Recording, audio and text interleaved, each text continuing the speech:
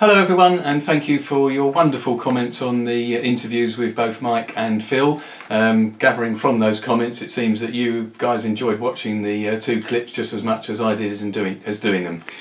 I can't do this clip without just quickly mentioning Boone Gould. Obviously Friday was its second anniversary since his passing. Whilst I probably don't expect Phil to watch this clip, John or Sarah Gould may well see it. So on behalf of everybody that watches this clip, I'm sure you would all want me to send our thoughts with the Gould family last Friday. On saying that, now when I contacted Mike and Phil, I also contacted Wally Badarou. Now Wally's somebody I've only met 3 times in the last 4 years. He's a kind of slightly shyer guy obviously than Mike and Phil, so he has done a Q&A with me, but it's actually been done via email rather than Zoom. Just before I do the Q&A that I'll read that out to you.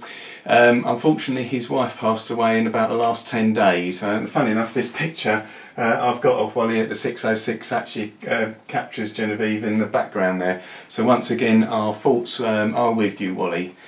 So the first question I proposed to him was, I know you met Phil whilst making pop music and M. What was it about him that forged a relationship that's still going 40 years later? He said, I suppose one immediately knows when upon meeting someone there is something about the vibes, the affinities, the renaissance, the individual memories, the effects that never lies. It's all there, it is or it isn't, and with Phil I had the same feeling and we had the same musical interests. When and where did you first meet Boone, Mark and Mike? Late 1979, I flew from Paris to perform M's pop music at Top of the Pops, and Phil was on drums. John Gould, Phil's brother, was in charge of promoting the single MCA.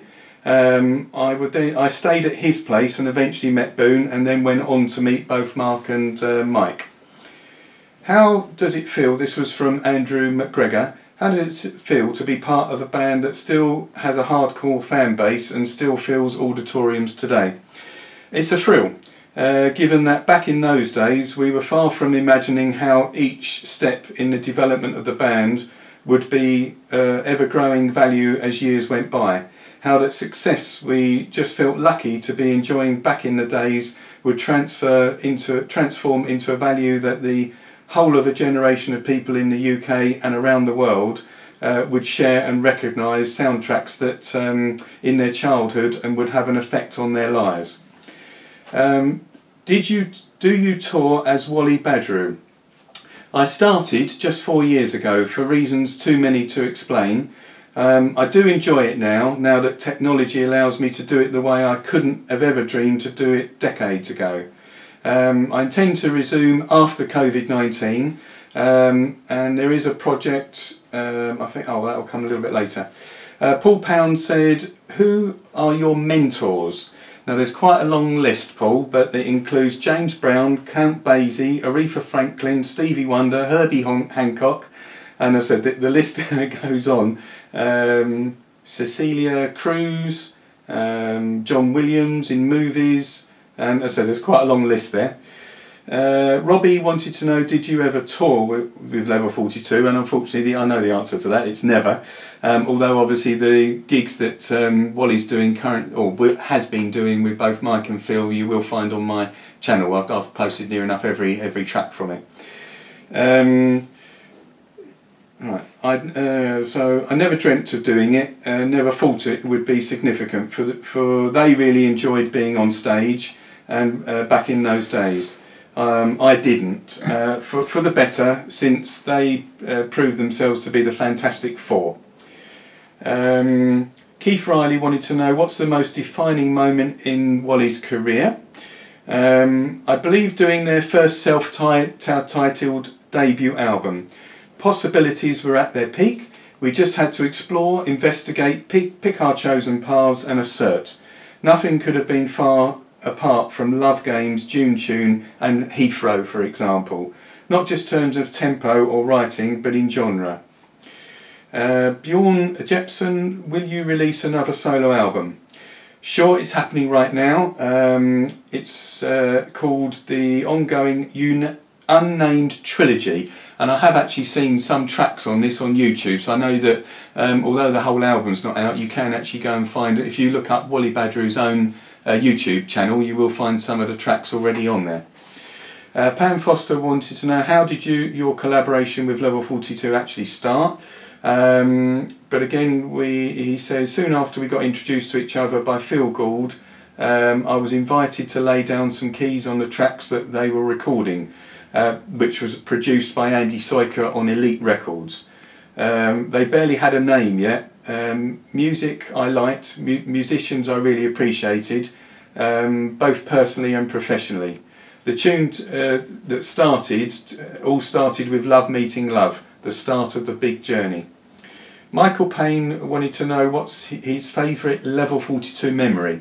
Sitting back in the control room after engineer and co-producer Julian Mendelssohn finished mixing Something About You and thinking, gee, well, we might have a single after all. After we had spent extra time and extra energy trying to write one from scratch, convinced that we had nothing, Julian's mix just opened our eyes on what we had.